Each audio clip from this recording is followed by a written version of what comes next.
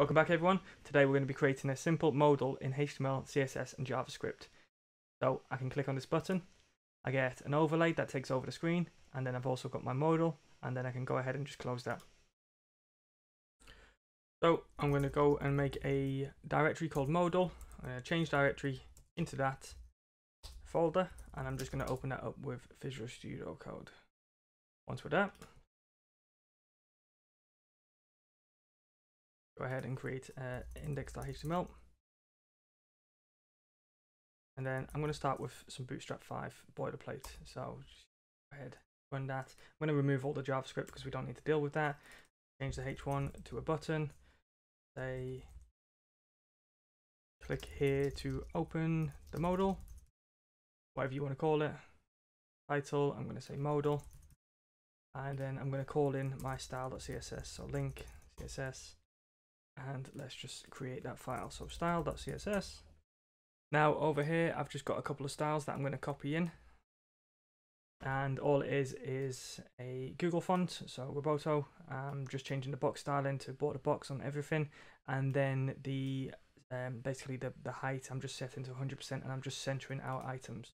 Nothing fancy there. I'm going to go ahead and save this and open it up with a live server. And we have a very basic button down here. So let's start it up. Class equals btn-dark, because we're obviously calling in Bootstrap up here. We can take advantage of those stylings. And then what I'm going to do down here is I'm going to create a class called Modal Container. In there, I'm going to create a modal. And then in here, I'm going to have a H1, say modal title. I'm going to have a P with some lorem ipsum. And then we obviously need a button again. So actually, you know what? I might just copy this button up here. And then let's just do close. Close. Fantastic.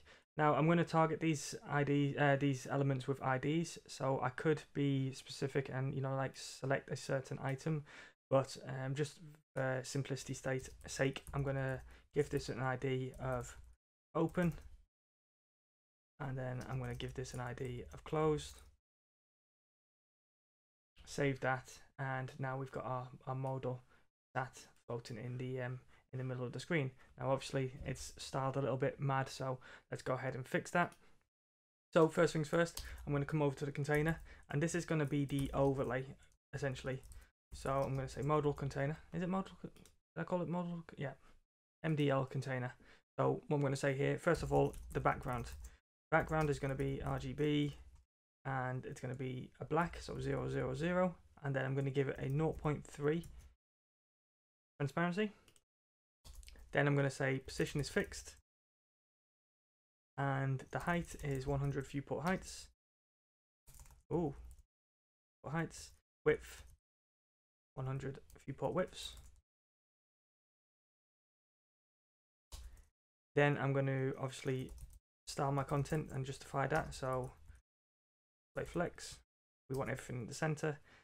Justify content, center. Align items, center. Now I'm going to create opacity. Actually, you know what, let's leave that for a second. Let's just save this. And so we've obviously got a slightly grayed out background, and our elements are now sat over that. So that's the container. That's essentially the overlay. We'll come back to the transition and the actual opacity of the element in a second. Next, we want to target the actual modal itself. So what pops up. So I'm going to come over here and say MDL. Let me just double check MDL. Yeah, we called it MDL. So I'm going to say modal, and this is going to have a background of white. I'm going to say width is, say, 600 pixels. The border radius is going to be, let's say, 10 pixels. Let's see how that looks. The max width I'm going to set to 100%. I'm going to move that up a line, actually, just budge that right next to width. The reason we have that is obviously when you resize a window, if we say 600 pixels is the width, then it will always be 600 pixels. So if your screen is smaller than 600 pixels, it's obviously going to break out of that container. So padding, I'm going to add let's say 50 pixels top and bottom, left and right for the time being. I don't know, well, I might change that. I'm gonna just bring over here. Yeah, I think that looks pretty decent. Okay, so first things first, let's sort out the actual the fact that the pop-up is always here, the modal is always here. So I obviously can't click beyond this. So what I'm going to do is I'm going to say the opacity is 0. Now if I save this, I'm still not going to be able to click this button because although the opacity is 0, it still thinks that it's there. It's just not shown to the user. So what you want to do is you want to change pointer events. So pointer events and set that to none. Now I should be able to click straight through this button, and I can. Fantastic. Now I also want a transition on this.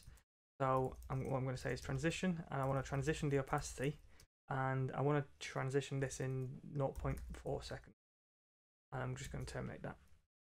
Now what I'm going to do is when we click on this button, we're going to be adding a class to the container. So we're going to show it and we're going to hide it.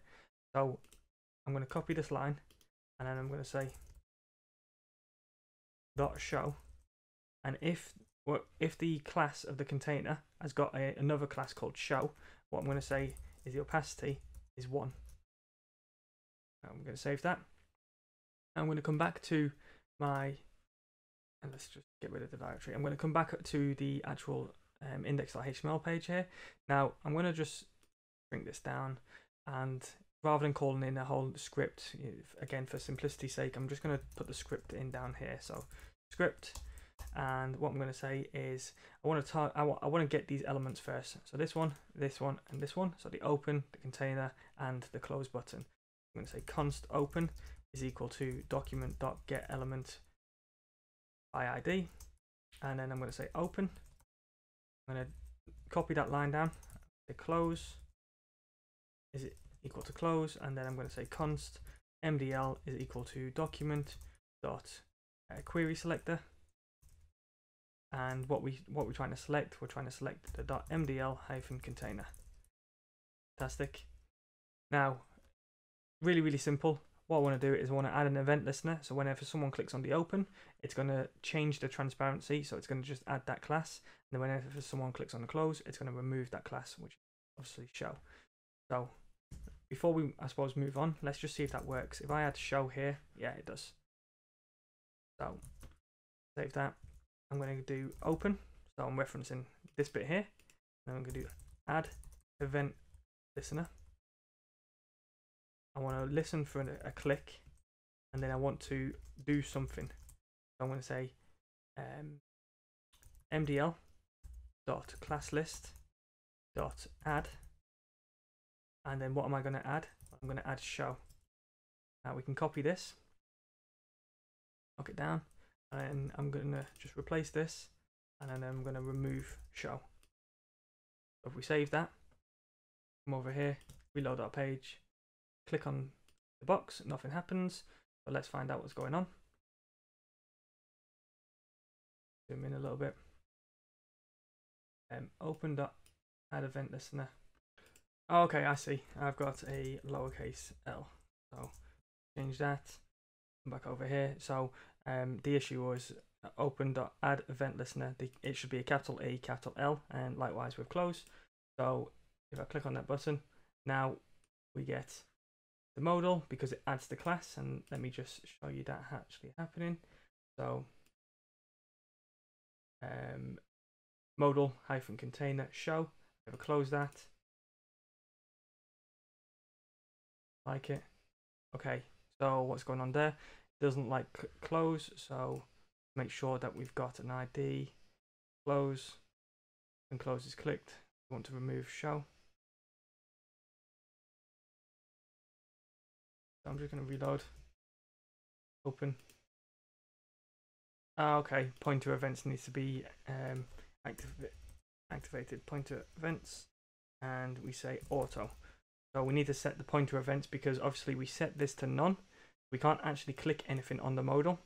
So pointer events auto is the default. So right now I can click on the actual element, and that will be removing the class show. Thanks very much for watching. If you do have any questions, please feel free to leave a comment down below. But until next time, take it easy.